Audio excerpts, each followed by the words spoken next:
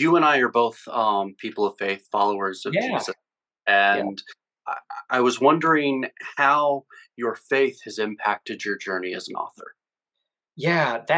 That is a great question, and a bit of a hard one because for me, I like to write because I want anybody out there to pick up what I write and enjoy it. And one of the things that I so growing up in countries all over the world, um, I grew up with a lot of people that did not believe the same things that I believed, and so I became and still think I am really comfortable uh, with talking about things that like are well outside of the Bible, well outside of those 66 books, and and so in a lot of ways, my writing is kind of uh, uh, separate from my faith, but my faith is also a really integral part of who I am, and in no way do I want what I am writing to be um, in opposition or against or in any way reflecting poorly the things that I believe most deeply. Uh, all of the writing that I do, I want to have just kind of like as a baseline. We'll say I'm going to probably use a fairly loaded statement or term here, Christian values, and like take that for what it is. Um, uh, at the end of the day, do the characters act in ways that portray um, the things that we see in the Bible: patience, love, kindness, sacrifice of self for others. One of the things, and I kind of alluded to this earlier. One of the things about C.S. Lewis's Narnia series is that he specifically went into it saying like this is not a Christian series, and like removed 60 years from when the series was written, it sure feels like it. And he said, like, well, of course it feels like it. It feels like it because I love Jesus that much.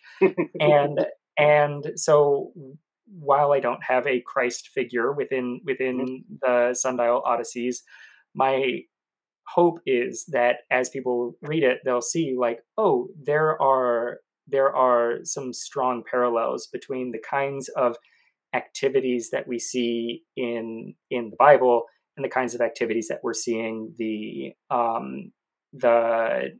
characters in these books doing. And at the same time, like I want anybody to be able to pick them up. I want anybody to be able to talk about them. And so that's super important to me too, like that it's a series that encourages people to have conversations about cultures all over the world, because again, like I grew up in lots of places and I want people to understand what's going on before, like we were saying before the recording.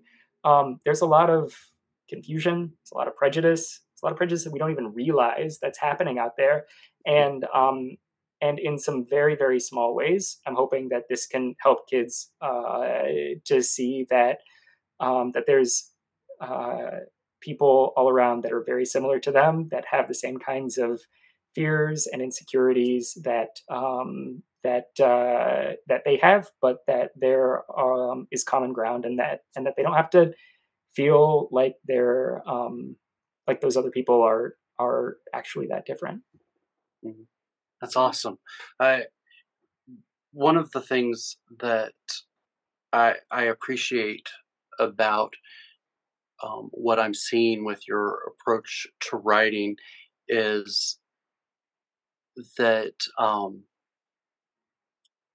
you are approaching it wanting to tell a story, wanting to tell it well, wanting to help people grow and expand as they interact with your story and your characters, without it being preachy.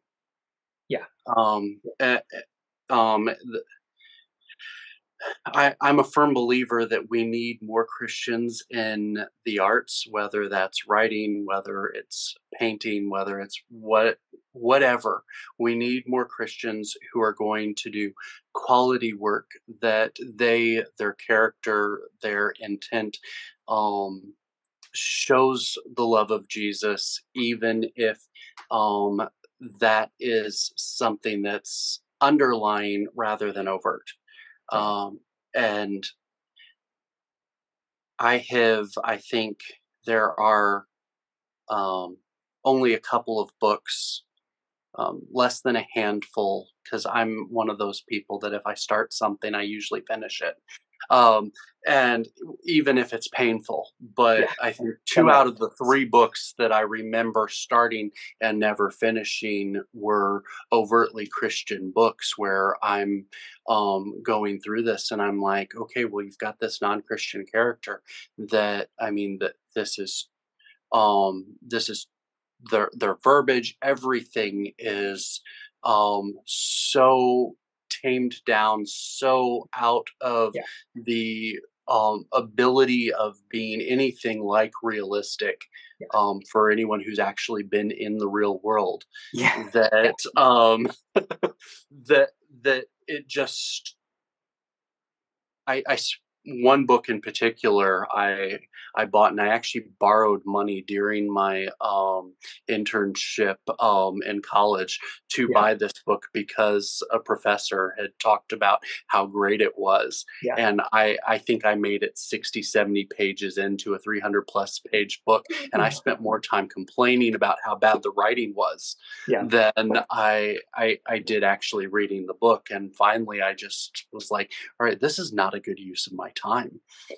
I'm just winding up more and more angry because of how poorly this is written. So I put it on a bookshelf, never to be seen again, or at least never to be opened again. Yeah. And I really appreciate the fact that you have a heart to do this well.